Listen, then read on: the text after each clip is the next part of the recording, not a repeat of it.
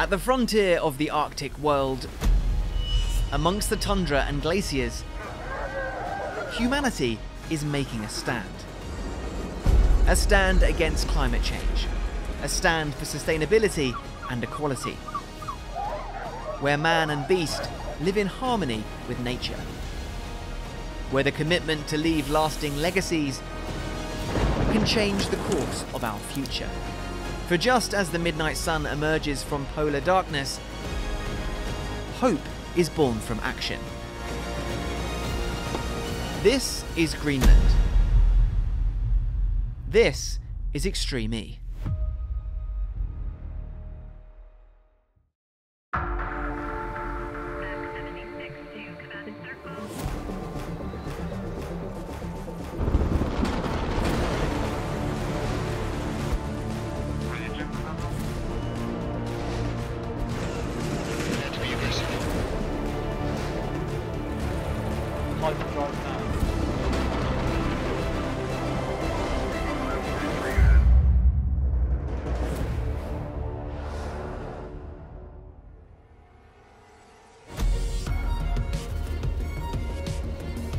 Electric Odyssey has donned its winter warmers for this week's episode, as Extreme E returns to Greenland.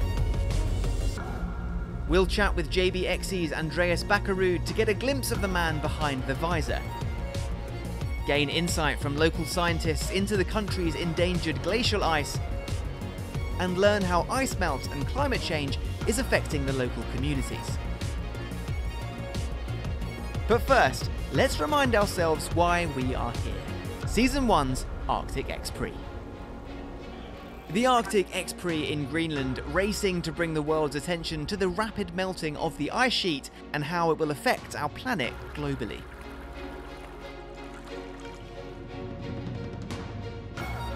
Rosberg X Racing arrived with 2 wins from 2 and were looking unstoppable. But during qualifying, the Arctic chill ruthlessly ended their hot streak. Oh, Ronnie Taylor's rolled! The semi-final races were filled with plenty of drama and passion, before the all-important final saw the first 5-car race. 5 cars then on the run down to the first corner. Up through the middle, Sebastian Loeb for X04. 9 times World Rally champion Sebastian Loeb opened up a huge gap on lap 1. And just as it began to look like the win was theirs, disaster struck. The leader's got a rear right puncture. With X44 dropping back, Andretti were in the lead and battling hard against Rosberg X Racing. Over the crest, they are still side by side. The air they got there, incredible. Oh, the damage! Damage for the Rosberg car. With RXR left out in the cold, it was Andretti who took home the Arctic X-Prix crown. Congratulations guys, what a race.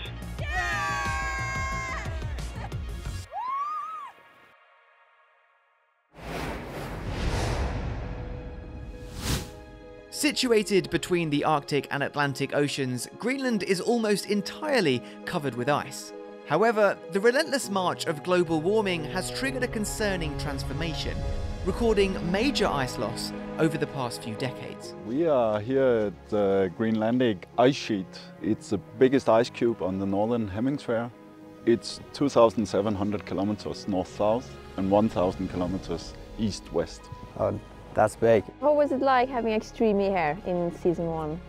That was great. It was the first big international sport event in Greenland, so we were very proud that we could hold that here. And it was also good to have focus on the climate change. I think Greenland is the frontier of climate change. We experience a climate change every day. So when you come here and realize that, as I have, I really hope that not just for Greenland, but also for yourself, it's going to change your behavior, your use of CO2 and so on, because else we're changing the world to a worse place than it was.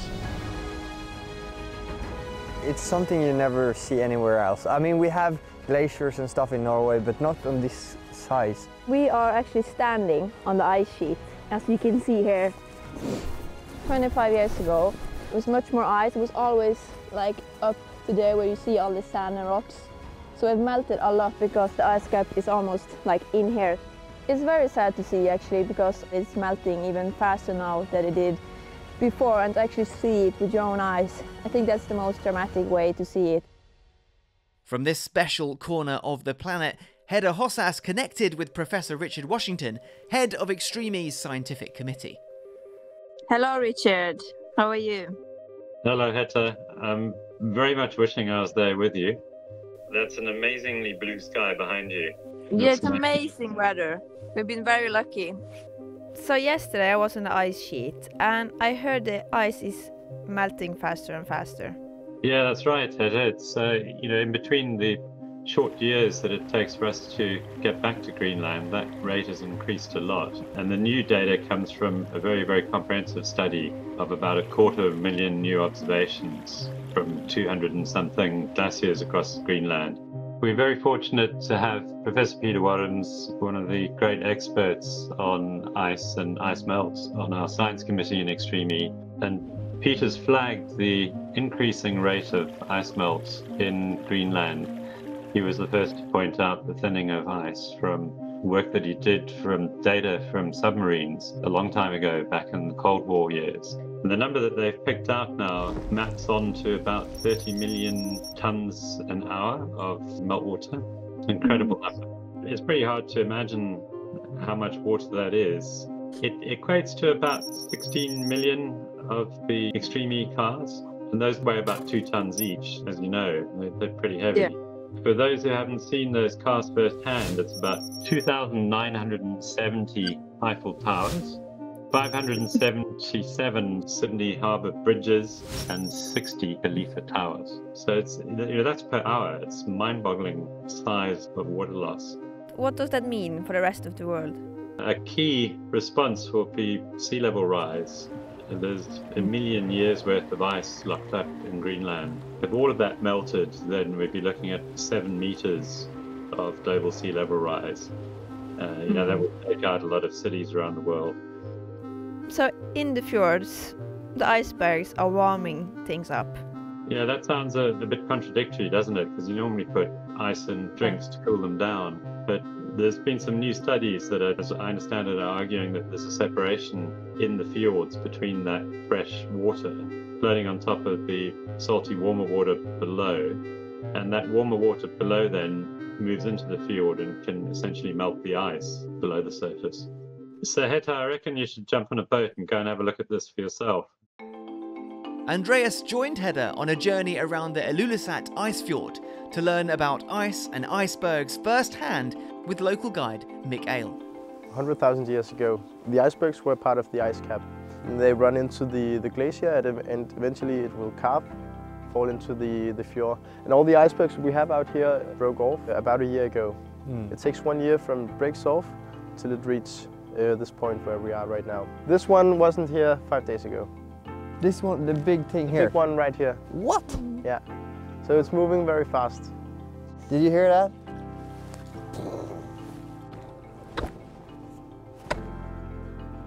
Great. This is the black ice.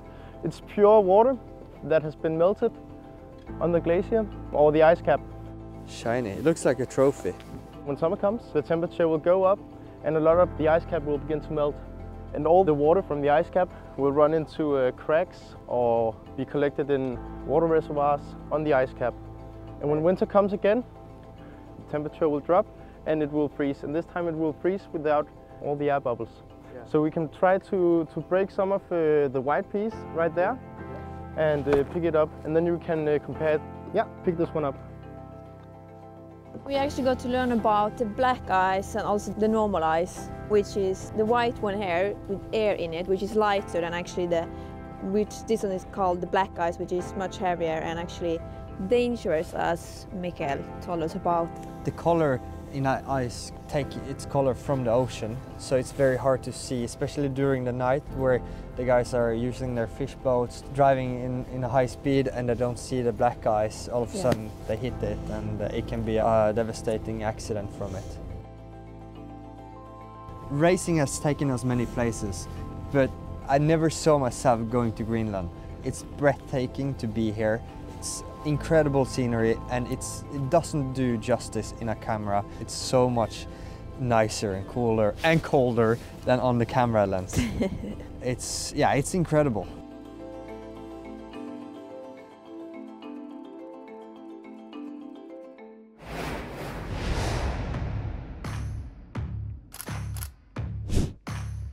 One of the drivers joining us on the Greenland Legacy trip is rallycross superstar Andreas Bakkerud. He's back at JBXE for Season 4 after a promising debut last year. We caught up with a Norwegian to learn more about his motorsport journey. I would say I'm like MMA in motorsport. I do it all. Extreme E, nitrocross. I've done a lot of different stuff, including like Troffe Andros, X Games, Pikes Peak, the hill climb, rallying.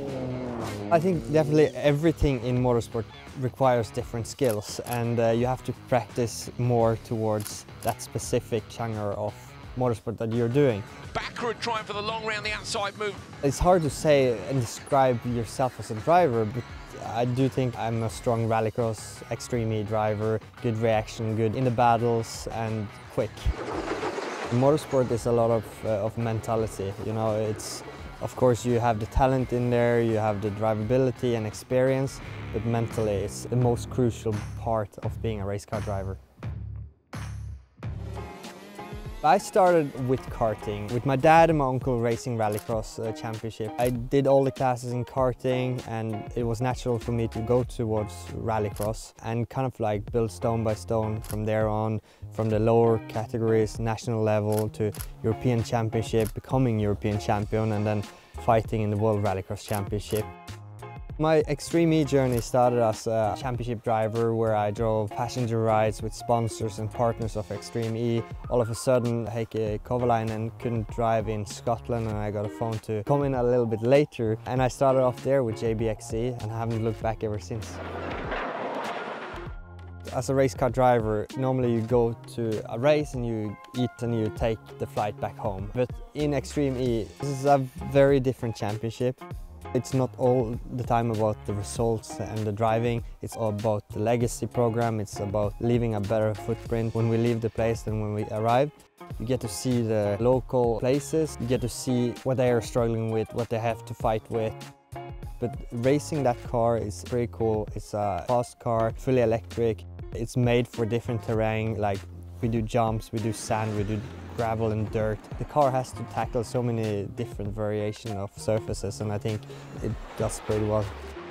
We have been struggling, but I think, you know, we're working very hard together inside the JBXE team to get into a striking distance. I definitely hope that JBXE can finish off the electric era on a high, so that when we move into hydrogen, that we can start up with a good energy. But for me also, it's about learning. The championship coming in very late last year. There's many ways to roam. You can try this, you can try that. It doesn't really matter as long as you drive, as long as you practice, and at the end of the day, a quitter never wins and a winner never quits. By that, it means hard work pays off. And whatever you set your targets are in life, if you really commit to it, you're gonna succeed.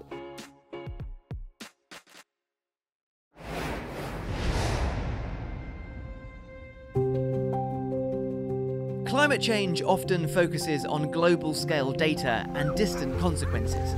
But how does it impact the daily lives of both humans and wildlife in Greenland? We're gonna go dog sledging. I've never done dog sledging before, so it's pretty cool. It's nice to see the dogs out there. I think they're gonna be rapidly fast. Kind of like our Extreme E car.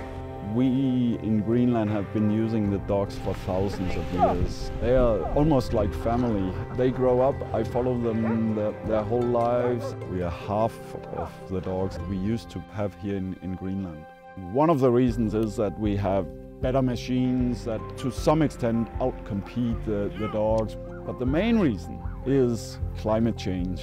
Our season of going out with dogs is getting shorter and shorter because the weather is changing all the time. The lakes, the fjords are not freezing. If they don't have this job, then they will not be here. I think we have 15,000 dogs left, so maybe it can collapse and the breed will not be there anymore, and a big part of our culture will disappear. The drivers visited the Ilulissat Icefjord Centre to learn about the importance of ice to the communities and ecosystems of the region. Specifically for this area, we used to have sea ice and could travel on the sea ice up north. So we could take dog sleds and cars and snowmobiles and go to other places. That area has ended. It's very obvious that the sea ice has gone due to the rising temperature of the sea. The most important thing with this Fjords Center for me is to tickle children's curiosity, to make them want to educate themselves, get to know more about how things are linked and what they can do to make it not a better world, but a good place to live. Owned by the Greenlandic government, the Kangerlussuaq International Science Support Facilities, known as KISS, provide laboratories and equipment to scientists coming from all over the world to study the local area. They are researching, for instance, the melting of the ice cap. They are researching on some of the methane which are provided from the ice cap. In 2001 or 2, we could drive all the way up on the marine, and on the ice cap we could also drive there, but we can't do that anymore because of the changes of the environment. In the last couple of years we have experienced a lot more wet, like rain, which affect the soil, which also affect the roofing of our houses. One of the students working out of KISS is caribou expert Laura. Laura has been following the species and observing their behaviour changes in this landscape due to the effects of climate change. Yeah, you can see that white spot just there. Yeah. Just eating, not looking at us. Actually, it's very nice. So now sometimes it's easier to see if it's a male or a female because they have a white spot on the ass, because they have this winter coat. Caribou is very, very important for Greenland. Mostly what I will study is their diet and their movement on the landscape. On summer, climate change will mean warmer temperatures, which will mean more food for them, which will be fine for the population will increase. But also it has a negative point, which will be like there will be more mosquitoes and flies, and they will harass them so much, sometimes they cannot even feed. But in winter, which is the important thing, it will be more rain instead of snow, and this rain on the snow means ice, and this ice will encapsulate all the plants, so they will not eat, so the mortality will be very high. We also want people to think about their own role in this system, and that human cannot consider itself as superior to nature. We have a lot of tourists coming in from all over the world. They are very concerned about the melting of the ice sheet and wants to see it. And a very common question is to us is that what are we going to do about it? But I think we live only 56 people up here, and it's a very, very, very big country. So we just have to turn it around and say, what are you going to do about it?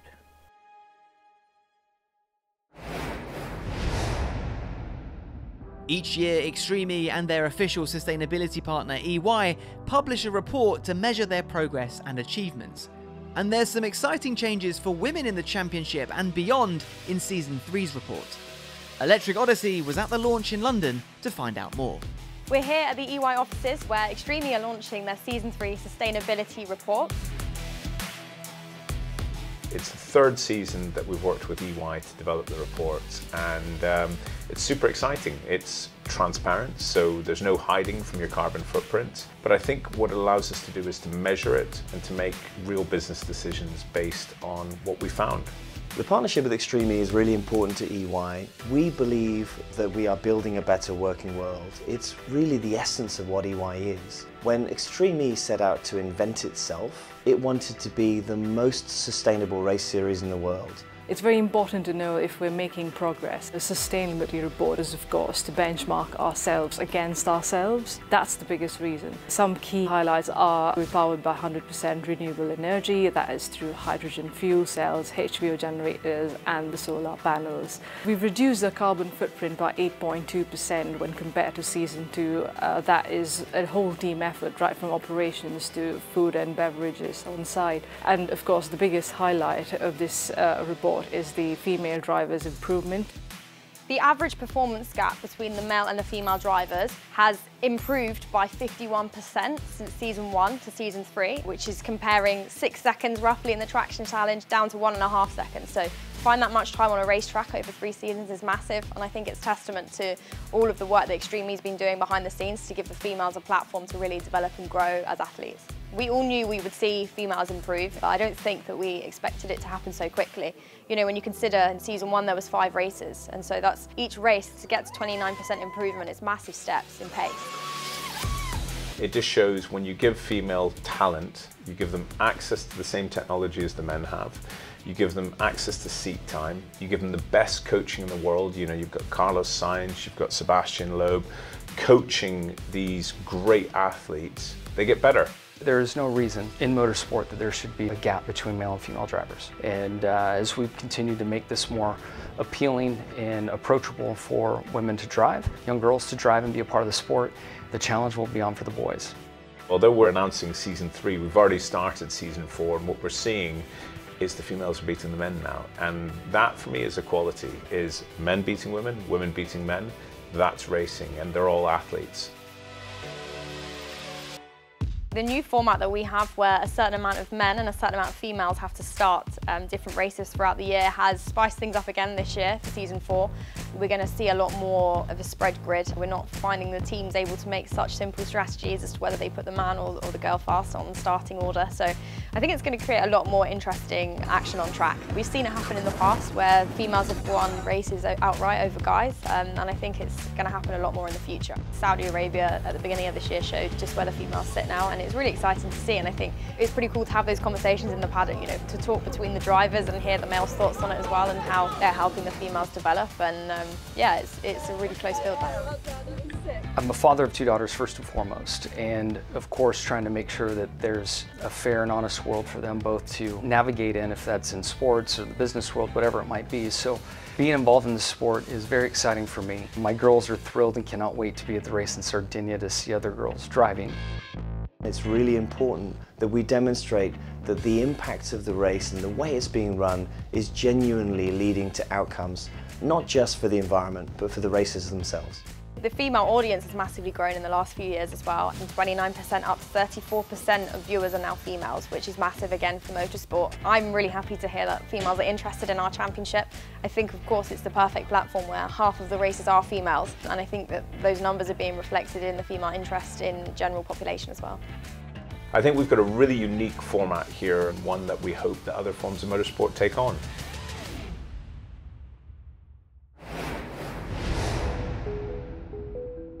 The sustainability report also highlighted that in Season 3, Extreme E drivers inspired and interacted with over 900 students on the impacts of climate change.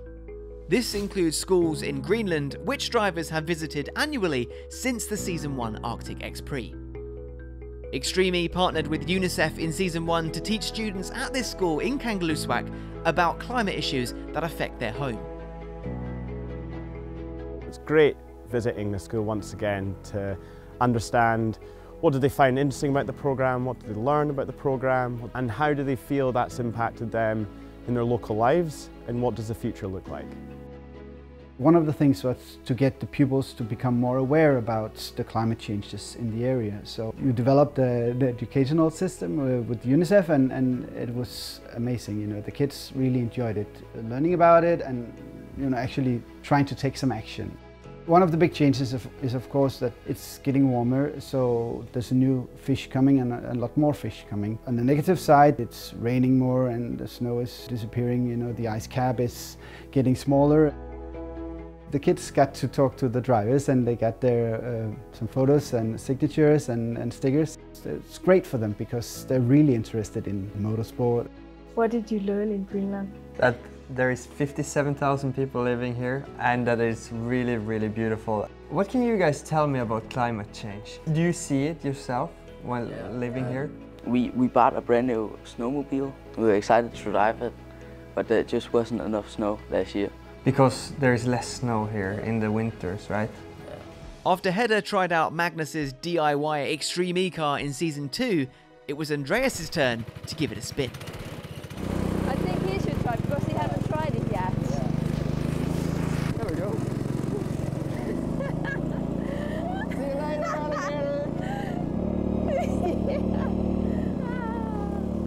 I think actually one of the biggest things was that they got to meet other people. Here they met you guys that showed interest in the area, and you were interested in knowing about them, and they loved that they could show their neighborhood and still learn about the rest of the world also.